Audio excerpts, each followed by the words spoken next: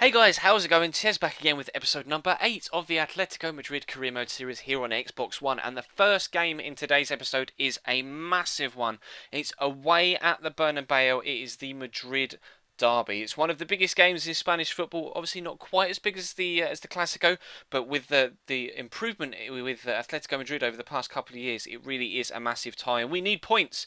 We need to close the gap to the teams at the top of the table because we had a lot of action yesterday, but not maximum points. Picking up a point against Osasuna and a win against Valladolid. Has some Champions League action, and we will do again today. But we're starting off in the league, and Casillas makes a great save from Diego Costa there.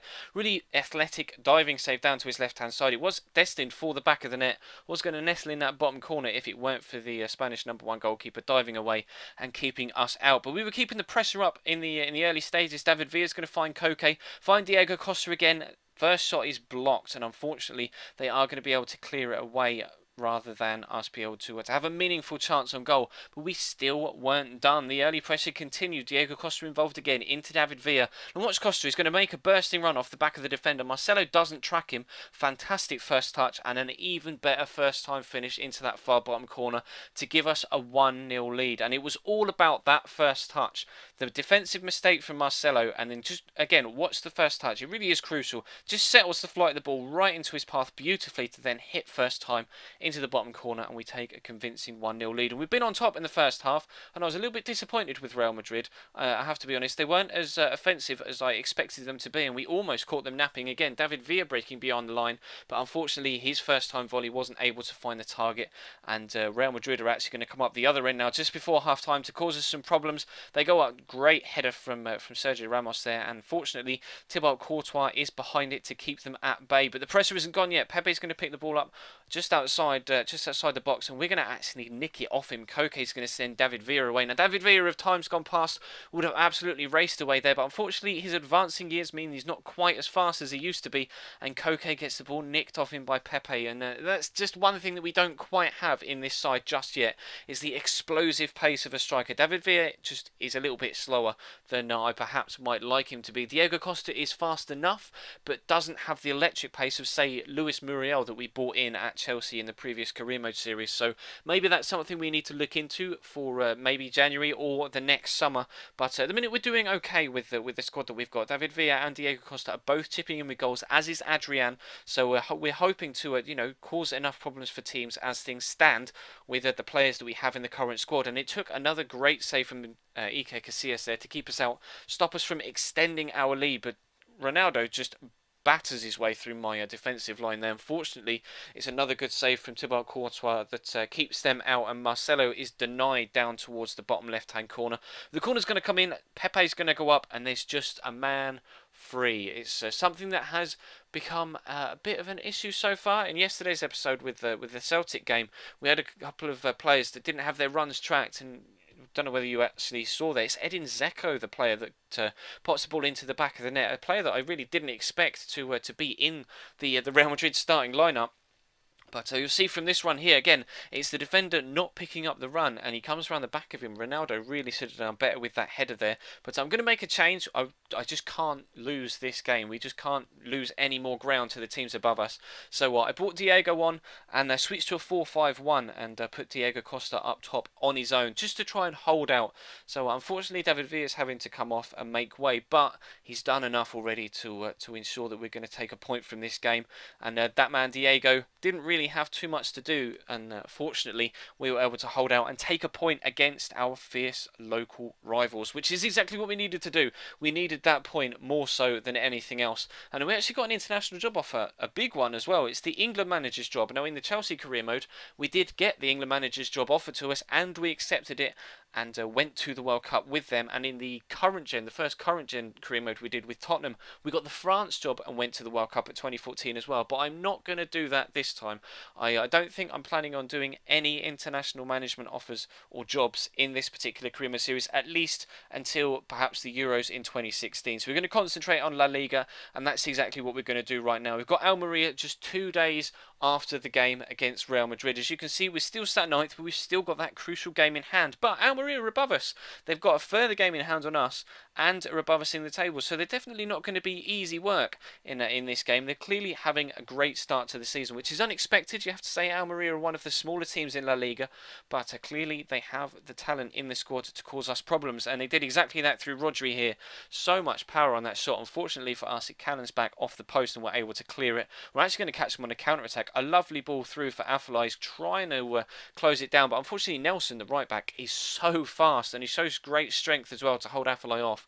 Looks as if he's going to clear it for a goal kick, but unfortunately for him, it cannons back off Nelson. We pick up a corner, and it's actually Christian Rodriguez is going to whip it in. We're going to try and win the header and get ourselves in front if we possibly can. Alderweireld goes up, and as he has done numerous times already this season, his technique for the header lets him down and he handballs it. Fortunately, he's in the opposition penalty box this time and doesn't give away a penalty, and Adrian comes even closer to getting us in front there. Another spectacular acrobatic attempt, but unfortunately the goalkeeper is on hand, and this time the ball's going to come back in and Afellay is going to try and get the header, can't quite get up to it. Thiago, another shot that just isn't quite accurate enough, and we go in at half time at 0-0. So we came at them after the break. We really needed to make sure that we can pick up a win, especially considering we only picked up a point against Real, and Rodriguez goes even closer. Not only was it a little bit closer towards the target, it actually cannoned back off the outside of the post. So we've come as close as Almeria now. We've both hit the post, we've both had a chance to hit the post, and Thiago has to finish that. You cannot get a better opportunity in a game like this where both teams are struggling to score. You're 6 yards out for goal.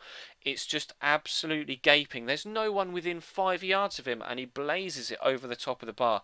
Cannot even imagine how frustrated I was when he did that. This game was really starting to get to me. It was so competitive and so hard to actually create anything of any particular note. But you'll see here, Adrian plays a lovely 1-2 with Afellay. Afellay makes the bursting run off the initial pass. And look at Guilavogga at the back post. Peels away. There's a little bit of space and he's just able to get there for the stood-up cross towards the back post.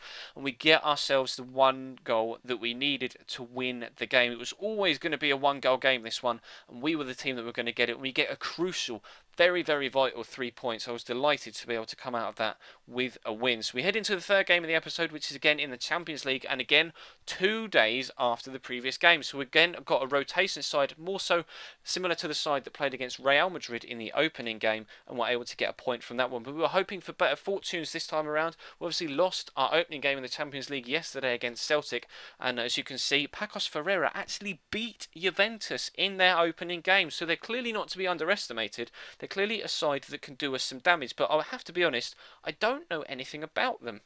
My Portuguese league knowledge isn't as good as it could be, I have to admit. I only really know, detailed information about Benfica, Sporting and Porto, and perhaps Braga, because they've been in Europe a couple of times in the Europa League and played against Liverpool, etc., an English team. But I don't know anything about Pacos Ferreira, so I was going into this one blind, but hoping to not necessarily underestimate them, because we've done that previously like we did with Celtic and it cost us, but at the same time I felt quietly confident that we were going to be able to pick up a result, and we got fortunate to get the early goal here to go 1-0 up. The first shot was blocked, but it fell back to David Villa, and it was a poacher's finish. It was a David Villa finish. That's the sort of goal that you see from him time and time again in an Atletico Madrid shirt, in a Spain shirt, in a Barcelona shirt, in a Valencia shirt. It's just what he does. He's a clinical finisher, and he almost did the same there. It was only a fantastic double save from the Pacos Ferreira goalkeeper that kept us out and stopped us from increasing our lead. And Villa plays a gorgeous ball over the cross to Susaeta. Had the opportunity to sweat it there. I didn't. I took the goalkeeper on, was able to get it past him, dinked it over, but the defender was on the cover, able to hook it clear off the line, and again deny us that 2-goal advantage which we so craved. But we're able to get possession yet again, breaking on them just before half-time. Diego Costa into Arda Turan. Lovely ball over the top. David Villa takes it first time. Because we'd had so many chances that we hadn't taken, I found myself starting to snatch at opportunities, trying to just force the issue, but I had so much space there. I should have just taken it down, composed myself a little bit, and made sure that the ball went into the back of the net. But we're still not done for the first half. The bombardment continues. Juanfran picks the ball up out wide. Gorgeous whip in. Villa on the end of it again, and again it's a wasted chance. The ball goes past the goal, past the far post, and again it's a chance that really should have been finished, and something that in real life David Villa definitely would have gobbled that up with both hands. But into the second half we go, and there's actually a considerable amount into the second half before we had the first opportunity, but what an opportunity it was. Gabby striking the inside of the post. We come even closer to picking up the second goal that we I have to be honest, I felt like we needed to be able to get a win out of this game, and we had to rely on Thibaut Courtois to stop them from getting themselves back into it there. And they're going to come at me again. Rodrigo Antonio is going to pass the ball out to Carlisle. He's going to play the 1-2. He's going to reverse it back to him, or so I thought, before he smashed the ball unexpectedly off the post. Was just waiting for that second pass, and it didn't come.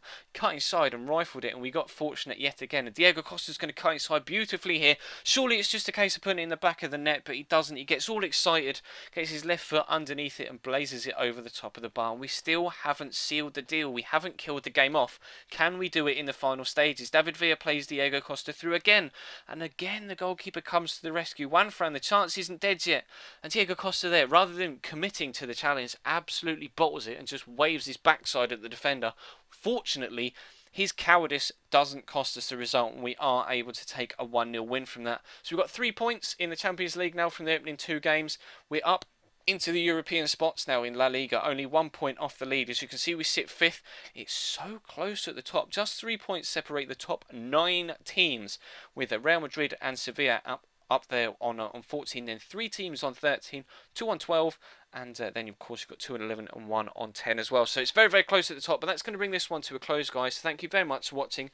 Please do feel free to leave the video a like if you could be so kind. That would be absolutely superb. If we could hit over 100 again, I'd be absolutely adoring of your abilities to support the channel, which you've done superbly well over the past couple of weeks since this series started, since the My Player series started, which if you missed it, by the way, there was an episode last night of the My Player series, so feel free to check the channel page if you missed that. If you missed yesterday's episode of this series, there's an annotation on the screen over the little play button there in the end slate, and if you aren't subscribed to the channel, then feel free to do so. There's a link in the description, the normal subscribe button on your screen, and an annotation on screen on the right hand side there. And feel free to follow me on Twitter as well to keep up with everything that goes on with me and the Chesnoid Gaming channel. At Chesnoid Gaming is the Twitter handle. But that's all for today, guys. So thank you very much for watching. Hope you pull a Team of the Week player in Ultimate Team tonight, because of course it is Wednesday, and I will see you tomorrow.